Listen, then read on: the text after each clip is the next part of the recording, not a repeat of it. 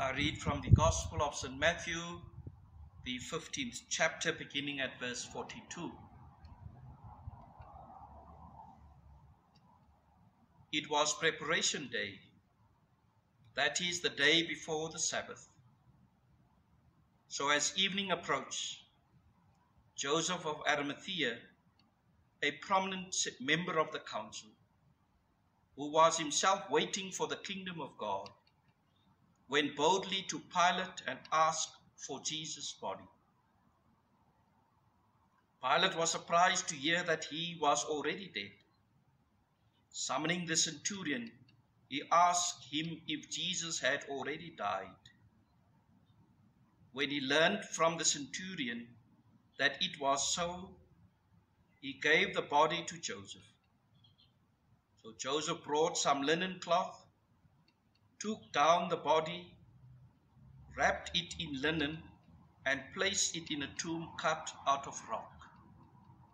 Then he rolled a stone against the entrance of the tomb. Mary Magdalene and Mary, the mother of Joseph, saw where he was laid.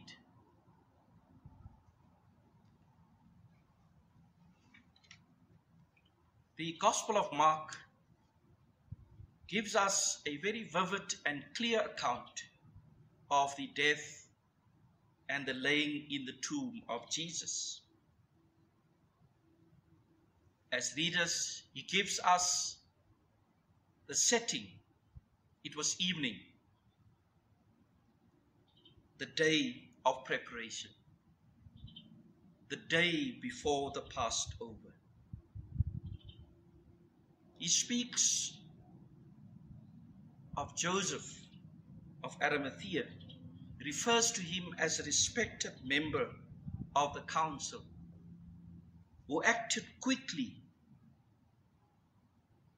Joseph, too, was one who was waiting for the kingdom of God.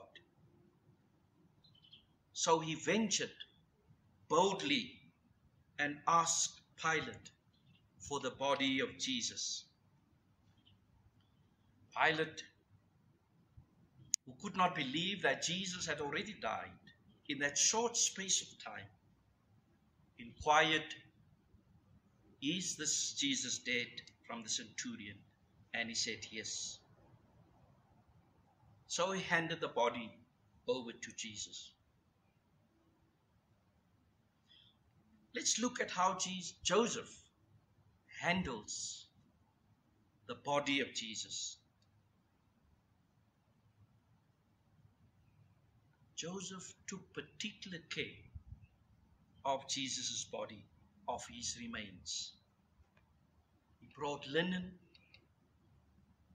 took the body of the cross in a very dignified way, wrapped him in linen, placed him in a new tomb cut out of rock, and placed a stone in front of it.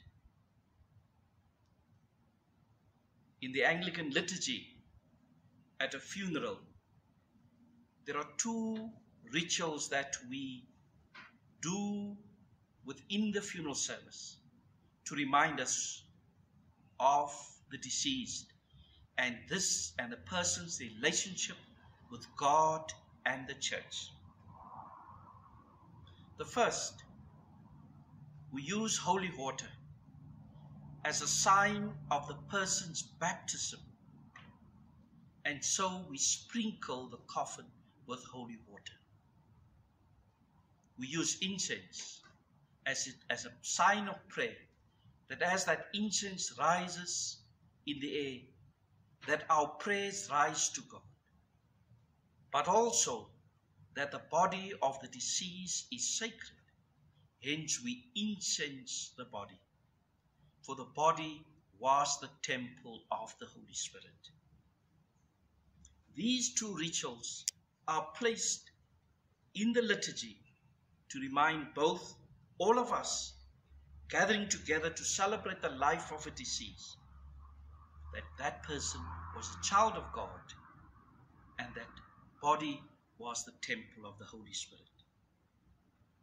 Thus Joseph took immense care of the body of Jesus. It seems to us that Joseph, as a member of the council, did not speak up at the trial of Jesus. It seems that he was a quiet participant. It is believed there was no witness, a disciple, to give an account of that meeting. And it is believed that Joseph was that pivotal source of information for the gospel writers. Thus, we believe that Joseph was part of writing the gospel story. In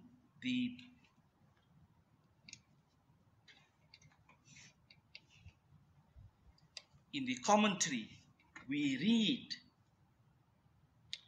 that Joseph must and was a follower of Jesus secretly, together with Nicodemus. We remember Nicodemus coming to Jesus at night, asking, how must he be born again? Joseph of Arimathea was also one of those secret followers. For him, he never intervened, but in death, he expressed his gratitude by giving Jesus the tomb. We are reminded that our gratitude to the beloved must come when they are alive, for them to experience our love and our praise.